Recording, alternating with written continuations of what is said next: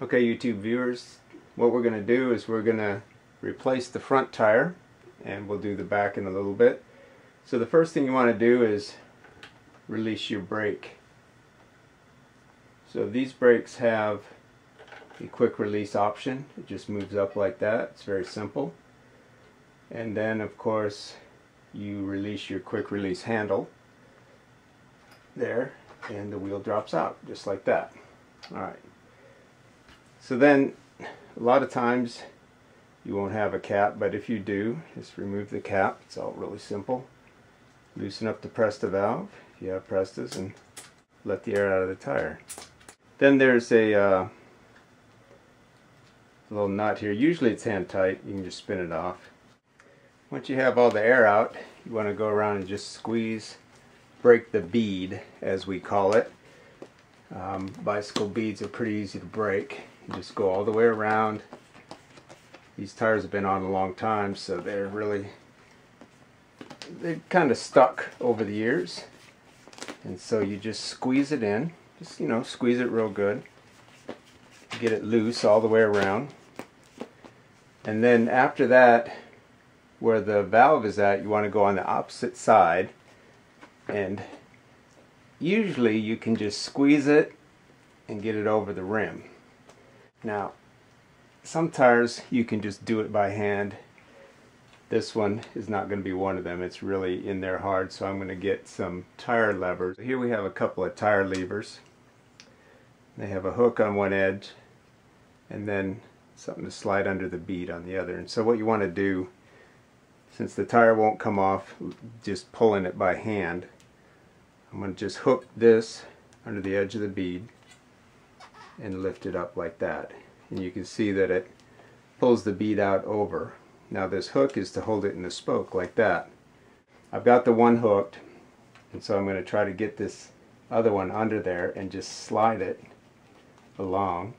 And it can be a little difficult at first, but once you get it moving and it gets a good portion of it over the rim, you see how it just kind of came loose like that, and you saw the crumbs falling out of there too. That tells you that this tire is old. It's what we call dry rotted. So then you just go all the way around. You see just the crumbs falling out.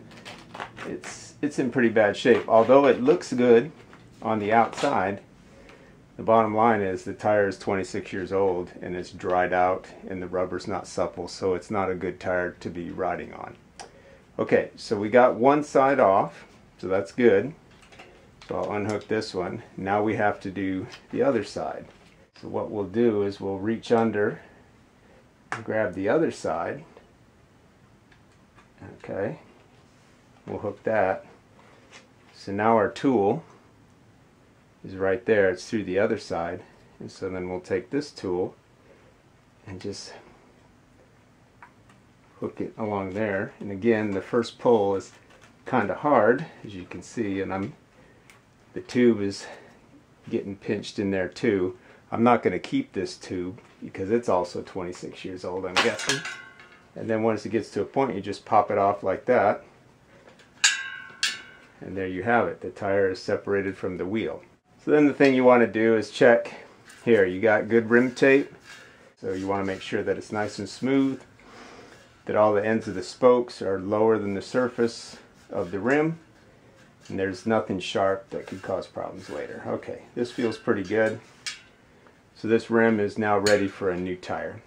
Okay, so I'm getting ready to put the new tire on, and something I wanted to point out is right here, I don't know if you can read that, it says direction and has an arrow pointing that way. So what that means is when you put the tire on the rim needs to turn that way, or the tire needs to turn that way. That's the way it's designed. So how you make sure is, of course, the quick release always goes on the left side of the bike. So if your direction of arrow is this way, then you can tell, okay, the wheel goes in the bike this way and it'll turn this way. So I want to make sure that I get the directional side of the tire on the right way. Some tires don't have that, but if they do, it's always a good idea, you know, put it on the correct way, especially with mountain bike tires, but even road tires have it now. Alright, so the first thing I got to do is I'll thread the Presta valve through the hole in the rim. Okay, Now the way I like to do this, I usually just put on one side. See how I just got one side on there, and I go all the way around. You know, we'll go around and we'll just get one side of the tire on. It's real easy till you get to the edge. And if you just do one side at a time, it tends to be a little bit easier. If you're trying to squeeze both of them on at once, it gets a little bit difficult. So you got one side on. The other thing you want to remember, I mean, you don't have to do this, but there's writing on the tire. These are Cannondale tires, Crittenham Endurance. Okay, so what I like to do is put the valve stem kind of in the middle of the writing. It's just, you know, you don't have to do this, but I think it looks better. So, something to keep in mind. So then, once you get one side on, you can go ahead and put the other side on. And I like to put it in near the valve first, you know, to start it there. So when you're at the difficult part, you're not working with the valve also, because that can work against you at times. And the thing you want to make sure of is make sure the tube is tucked up in there. You know, everything's just the way it should be.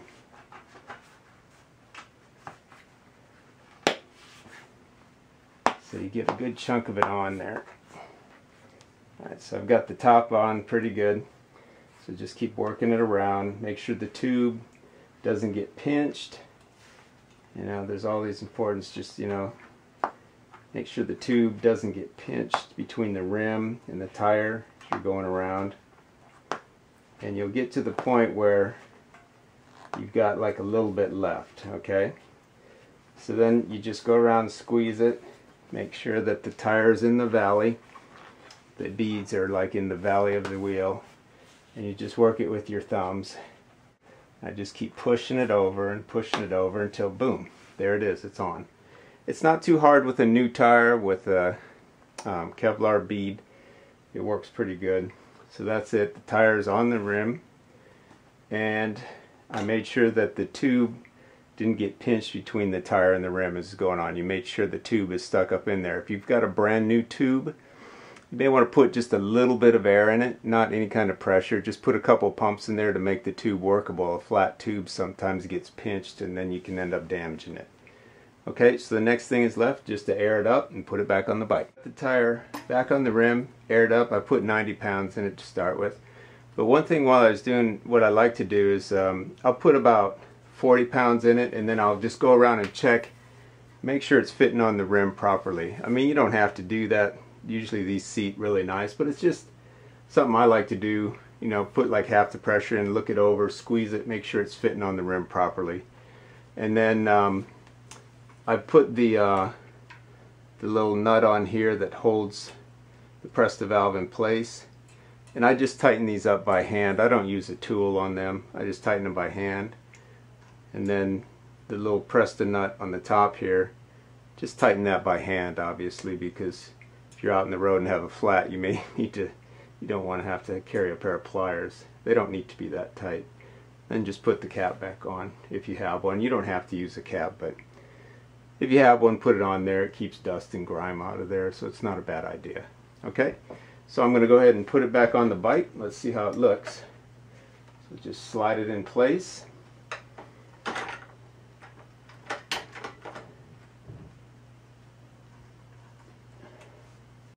So there it is, back on the bike, new tire. And while no one was looking, I did the back one too. How about that? Newer tires on an old bike. So the next step will be, of course, this old seat is looking pretty ratty. So we'll get right to that. Reposition the bike on the stand, and we're going to remove the saddle. So you take a 6mm Allen wrench for this one. Sometimes they're different size, 5 or 4. This one's 6, and there's a bolt right under there. And you just loosen it up. And then once you've got it loose, just for this style, you pretty much just got to take the bolt out. Okay, so there it is. And then you can just lift the saddle right off. So there's a part of the seat post that accepts the holder, which is this bit right there. It fits in to allow adjustment of the fore and aft setting of the saddle. So there's the old saddle removed. We'll take a closer look at this mechanism. So there's a nut on top that has an adjustment, so you can tilt the saddle forward or back. This is kind of the old style. They don't really do them like this anymore, but it works. Okay, so what we need to do is get the new saddle. It's not really a new saddle. It's off a BMX bike, but you know, saddles are a personal preference for people. I don't really spend a lot of time. I just get one that's in, you know, good condition. It's not tore up, so somebody can use this one for a while, and then if they don't like it, they can buy a new one. You know, a lot of people, everybody likes a different type of saddle, so there's no way to really know. So I'm going to put this underneath, which is going to be kind of tricky. We'll get it in there as best we can with the nut. Okay, so just get it hooked on the rails like that with the nut in place. And we'll put the lower mechanism in like this. So they kind of go together like that. And then we have to be careful, because the bolt goes up like that, but goes up and touches, it has to thread into the nut, and of course it's kind of a trick to get it just so.